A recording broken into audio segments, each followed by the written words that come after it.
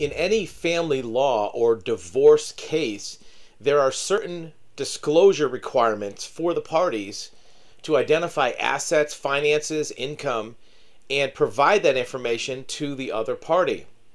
In almost every state, there's specific reporting documents like this financial affidavit in Illinois. There's also certificate of compliance. In this case, it's Florida. I'm sorry, this is Colorado.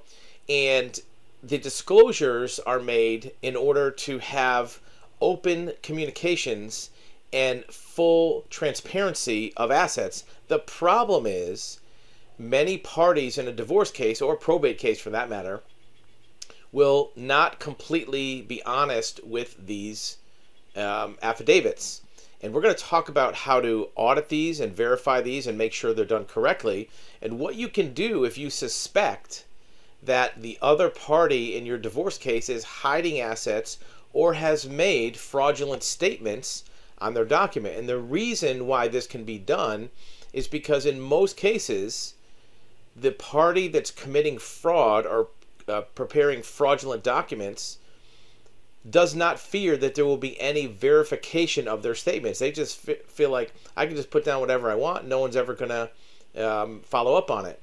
And it's normally true. Most times the other party doesn't verify it or doesn't take efforts to confirm the information is correct. So let's take a look at a document, what's put down, and how to follow through to make sure you're not being improperly withheld of assets that honestly belong to you.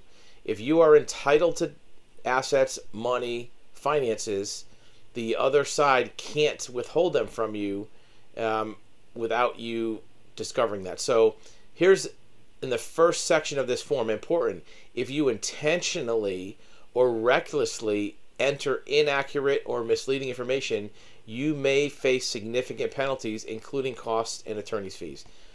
This is crucial because if you do discover that there were inaccuracies or fraud on this form, not only do you get those assets brought back into this divorce case, but you may be able to ask for cost and attorney's fees if it costs you money to find that out. If you paid for an investigation or legal fees or motions that you had to come out of pocket, the court can award those back to you. Again, this is not intended to be legal advice. Get good legal advice from an attorney. These are just observations we've seen in similar cases. So when this form is filled out, the person will put down which side they're on, petitioner or respondent. I affirm this affidavit is correct as of a certain date. This is crucial that it has a date, because you can't say later that you didn't have the money on this date or you did. And that's why it's important to do an asset search on the other party when the divorce is beginning, not just at the end, but when it's beginning, so you can make sure the assets weren't squirreled away during the divorce. And then you have to attach most recent copies of documents, pay stubs, income tax returns, bank statements. You can see right here, important thing, bank statements, and then other documents. Your name, address, date of birth, other people who may contribute to your household. I live with another adult who helps me pay expenses. This person is not the petitioner or respondent. Well, what does that mean? The court will take into account if a person is living, cohabitating with somebody that shares expenses. A lot of times people will overlook this and they'll leave it out because they don't want to be penalized because they live with somebody. That's something you want to verify. If they say, no, I do not live with somebody else, you may want to verify that they do to see if they lied. Employment, self-employed, unemployed, information about your paycheck. Is it every month, every 2 weeks, every week, paid in cash? What's your income? Self-employment. This is important. If a person claims to be self-employed, they can't just say that they don't make any money. They have to put down their gross receipts for the last year, how much this year, what their expenses are, if they receive a company car, any kind of stipends or benefits, and then their income. What's your gross income and taxes? This can be verified with the IRS. And then all your sources of monthly gross income, your regular pay, your overtime, tips, if you're in the service industry, interest income, dividend income. The reason why this is important to look at is because if somebody puts down annuity or dividend income, then that implies that there are stocks or securities owned by the person. If there's not an attachment showing an account, an investment account, then you want to know, where did this dividend income come from? If they put down zero, but you know they own stocks, well, where's the dividend? Where's the interest? Right? So you match it back and forth both directions. Do they have Social Security? Do they receive unemployment? Any disability? Is there any investment income? Right? Do they own any assets that throw off income? Do you have rental income from real estate? Partnership income. Are you partners with anybody in a business? Distributions and draws. This is crucial. A lot of times a owner's draw or owner's distribution can be structured in a way that doesn't trigger a taxable event. So if a person just gets an owner's draw, they're getting money from a business or from some other enterprise, but it's not showing up on taxes. So it's important to verify if this is the case. Do they have any royalties from intellectual property? Any spousal maintenance or other maintenance? Any gifts? Right? A lot of times people will claim that they're surviving because somebody's just giving them money. Well, they have to document that and disclose that. Okay, what are the deductions? Different taxes, FICA, Medicare. Do you have any currently existing maintenance, child support? And then you have to get into your living expenses. This is where it's a very valuable form. Mortgage or rent, whatever they put down, you want to verify that. If they say they're paying $800 a month rent, you want to get a copy of the lease to make sure that's true. You want to see what name the lease is in. You want to see if there's any co-signers or co-residents on that lease, because that can indicate another source of offset income. Is there any second mortgage or home equity loan? Well, if there is, when was it taken out? Where'd the money go? How much are real estate taxes? How much are HOA fees? How much is insurance? You want to look at insurance. Again, is there an additional insured or additional loss payee on that policy? Because those people or parties can be valuable sources of information. When you get insurance, a lot of times you have to submit documents, sometimes financial documents. So if they're paying for some type of insurance, you want to get a copy of that policy so you can look for those additional coverages. And then your regular utilities, gas, electric, telephone, TV, internet, municipal utilities. Well, here's the thing. You want to look at those too. What names are they in? Do they cover other properties? What is the account that's paying for them? This is crucial. If you find a telephone bill or a cell phone bill or an electric bill, you want to see what account was paying those bills, because you may find hidden bank accounts that are paying these bills. A lot of times people will hide money in a secret bank account or one that's not disclosed, but use that account to fund some of these other expenses. So you want to look at those payees. And then other things like house cleaning, repairs, maintenance, that kind of thing. Make sure if you see repairs or maintenance on a property that you look at that invoice to see if it covered another property. We had a case last month where a party had a contractor that came in and did some work on the family residence, the marital residence. And it was known, everybody knew that that was there. But what happened was that same contractor had done work on another property that was owned by the defendant. And turns out this property hadn't been disclosed. They had bought a condo for a girlfriend and didn't tell anybody about it. And it was only discovered because we found a maintenance bill from a contractor that basically billed for both properties on the same invoice. What about vehicles? Is there a car payment, repairs, maintenance? Same thing. You want to look at those registrations, those titles, to see who's on the title. When was it purchased? If there is a car payment, you want to try to get a copy of the documents for that loan. For example, if somebody buys a vehicle at a dealership, let's say you go to the Honda dealership and buy a new Honda Accord and you finance it, When you finance that vehicle, you have to fill out a credit application that says what your income is. Well, it might be nice to get a copy of that to see if that income matches what they put on this disclosure. Other personal expenses, medical, you want to see if they have insurance. Some of this you may know, but you might want to check it out. Here's the thing, life insurance. You want to know what life insurance policies are in existence for this person, because it could be a valuable source to see if they have other beneficiaries, to see if they've changed it, to see if there's one that has a cash value that might properly belong to the estate. Health insurance, you want to know about that. Here's important, my assets.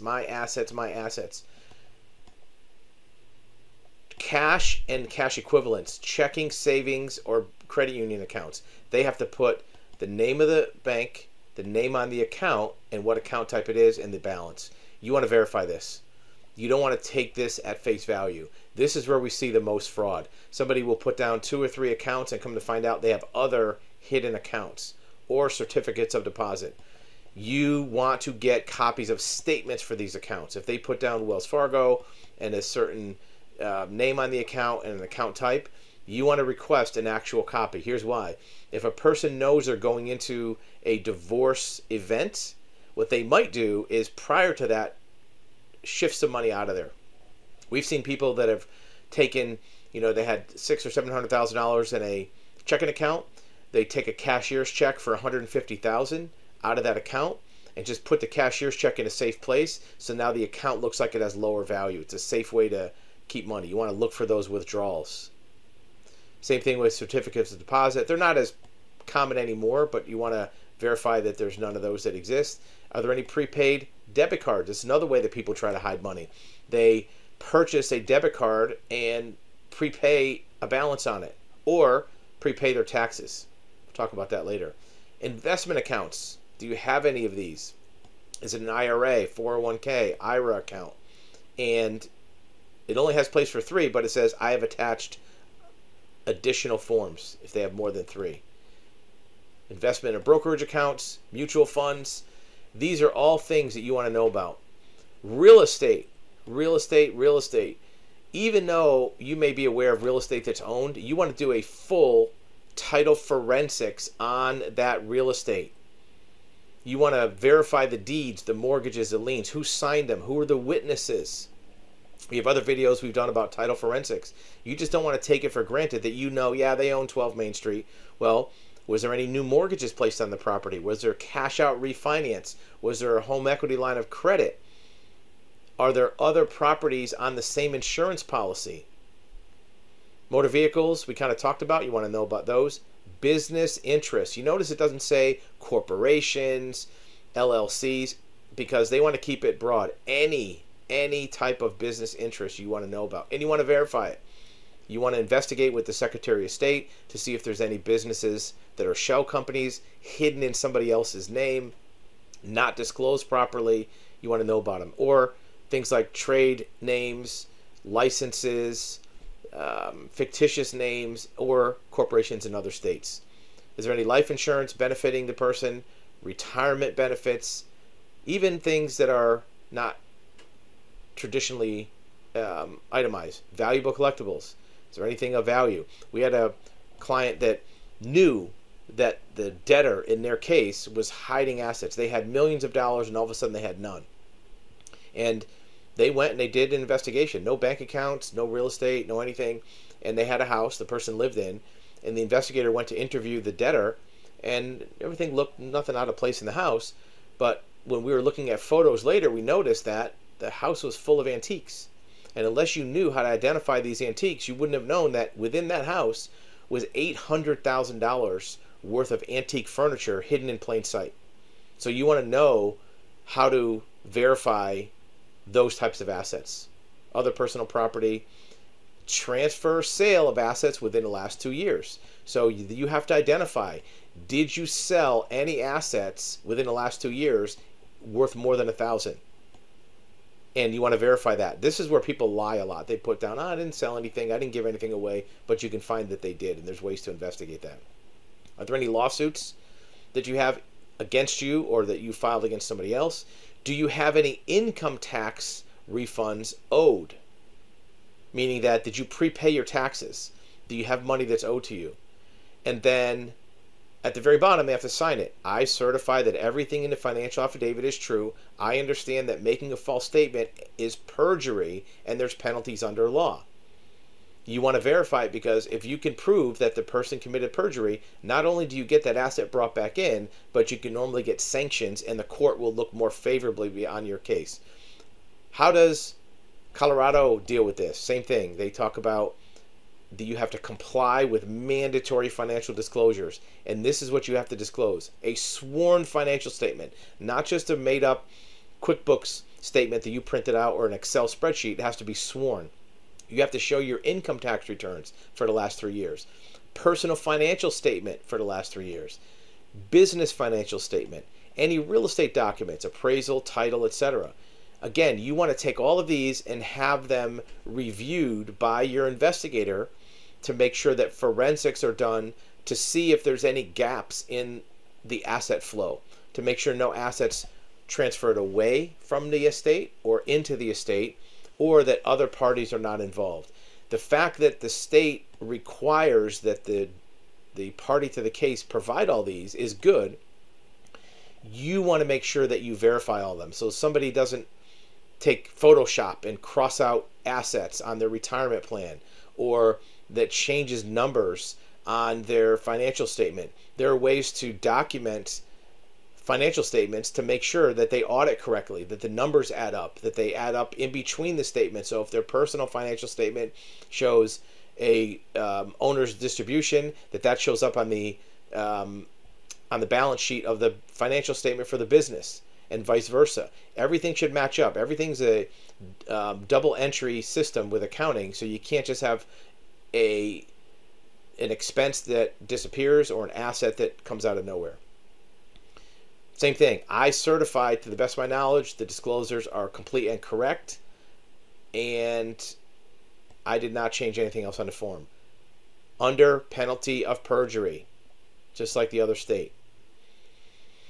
Signature is required. I certify that a true copy was served on the other party. You have to give this to the other side of the case. So when you get it, the first thing you do is have all these documents inspected, audited, and verified, so that when you go to court, if you find any discrepancies, you can bring that out and that'll be your smoking gun.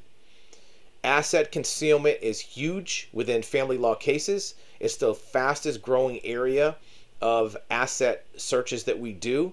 If you're involved with any kind of family law case, make sure that you're verifying the asset disclosures that you're being given. Don't just take somebody's word for it. So that you get all the assets, payment, spousal support, maintenance, child support that you're entitled to, and nobody can shortchange you on what you have coming to you.